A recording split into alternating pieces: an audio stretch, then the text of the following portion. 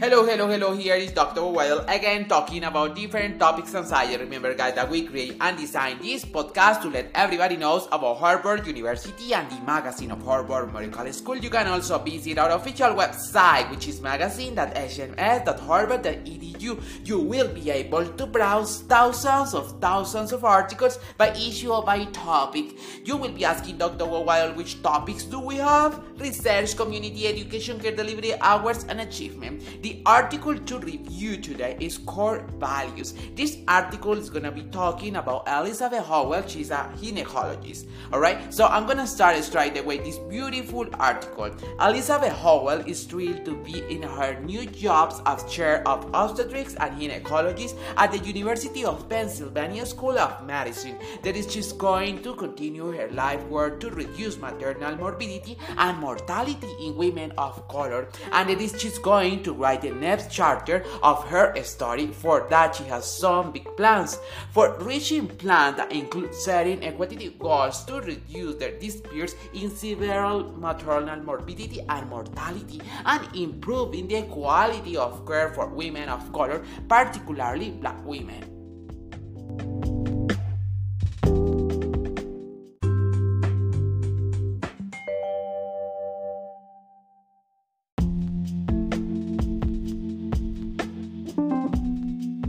From Cambridge, Massachusetts at Harvard University Medical School, I want to remind to everyone who's listening to Dr. Howell in this beautiful podcast is that we do these reviews mostly days. I will continue doing the review. Surprisingly, this new chief of OB gynecologist at the major medical school admits the hope on gynecology was not her first love, but she adds it has been the enduring one. Early on, women's health appealed to her young feminist learnings, and while working on her master in public policy at the Harvard Kennedy School, she said she became immersed in what she is known now in social determinants of health, such as housing and education. Howell's rotation in maternal fetal medicine also knows a high risk of obstetrics, so this her commitment to the discipline, and she said, made me realize that this way I could combine my skills and really work in a file. For someone who fainted on her first day in the labor and delivery room, this is saying something.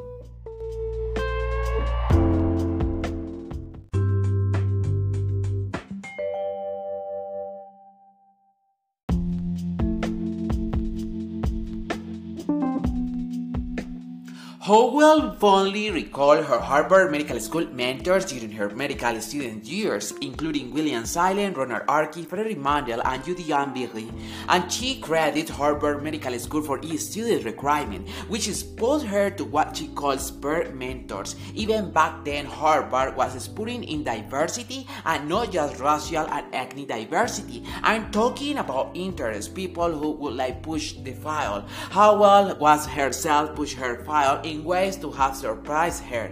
For years, she was writing journal articles and conducting research on disparities in maternal health and mortality under the radar.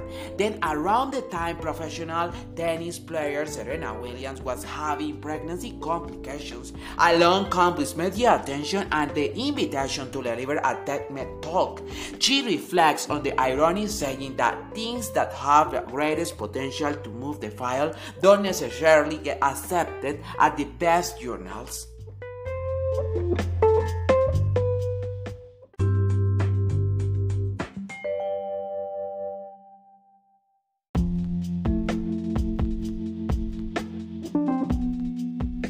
Howell said she knew from the early age that her career was always going to be socially relevant, either with people or methods on data. Her parents, she has instilled in her values and equal opportunity for all. The importance of those values is exceptionally clear today, as the COVID-19 pandemic exerts unequal tolls on Black and brown people. For Howell, it is direct parallel to the lack of attention paid on maternal health disability for years.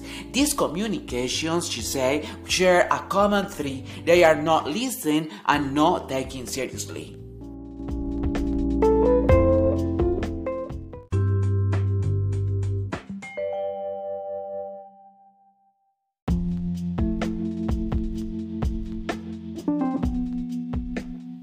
asked that she might have done if she doesn't become a physician. Howell muses that she considered becoming a civil rights attorney like her father, but she harbors no doubts about the path she chose and savored the long arc of her journey. Alright guys, this is a really quickly story of Elizabeth Howell. Remember that she is a chair department of obstetric and gynecology at the School of Medicine, senior fellow at Leonard Davis Institute, University of Pennsylvania. This beautiful article, which is, remember the title, Core Values, has been posted by Susan Card. She is associate editor of Harvard Medicine magazine. Alright guys, see you next time. Have a beautiful day. Bye bye.